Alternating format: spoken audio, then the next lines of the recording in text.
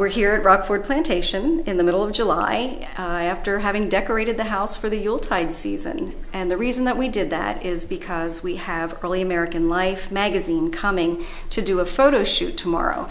Every year they do a directory of craftspeople who do period reproductions, and they choose a location, be it a private home or a museum, to showcase the items that these people create in an appropriate setting.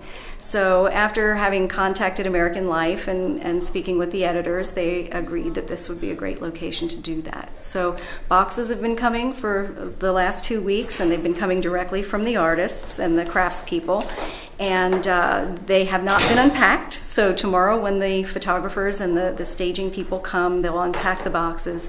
They'll decide where they want to display the items within the house, and hopefully that will go quickly and smoothly. And as they finish photographing from one room to the next, our volunteers will come in and will remove all of the things that we just put in place for Christmas, and we'll make them disappear so that we can be ready for tours again on Wednesday.